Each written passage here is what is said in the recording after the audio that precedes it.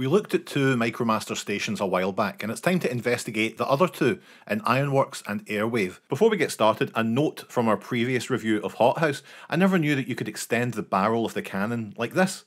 So for once, the comment section was actually useful. Huh.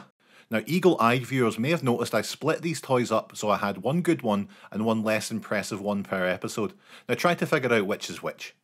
First up is this piece of crap Decepticon Airwave. Now, actually, that's not that nice. It's fine. It's fun. It's fun adjacent. The Micromaster himself is quite nice. It's a fun maroon jet, who transforms quickly into this handsome lad with a grape purple face. I like it. For the station itself, you've got this little airport, and while it's perhaps a little less detailed, the stickers do a good job of telling a story. You've got this little detachable ramp, like always, and Airwave is unique amongst the Micromaster stations in that this mode can transform to a small degree. The runways can split to create a longer stretch for Airwave to take off from. This means you can also attach 4 ramps to the station, which is a unique feature. And God knows it needs all the help it can get with this battle station mode.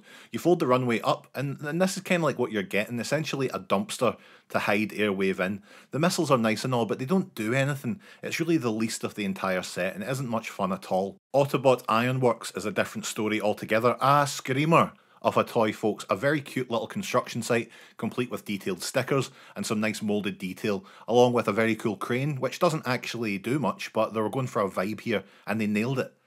Ironworks is a wee yellow truck who transforms into a red-faced behemoth who's had his shoelaces tied together. Get him up the detachable ramp, and from there, it's up to you really, use your imagination for once. Alright, okay, fine, we'll transform him into the battle station. In what may be the coolest feature of all 4 stations, we can fold out this giant radar dish, and while it doesn't exactly spin freely, it's such a distinctive characteristic. The crane disassembles and turns into 2 separate things. First up, we've got this Evita-style balcony for Ironworks to sing from, and we have this non-launching missile launcher with its own missile that hides inside the station mode. It's just a winner, I love it. I don't know if it's as good as Grease Pit, but it's a close second. Loads of fun little things to mess around with. Now, of course, you can connect the stations and other Micromaster products via the ramps, in this instance heralding the return of Donut Town. And even this is great, but connecting them up to even more Micromaster bases is the goal, but that's for another video.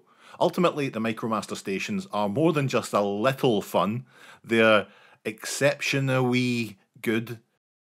Did you run out of puns about being small? Yeah, to be honest, I'm kind of done. You got anything? No, I don't think there's anything you overlooked. Oh. Ah, see?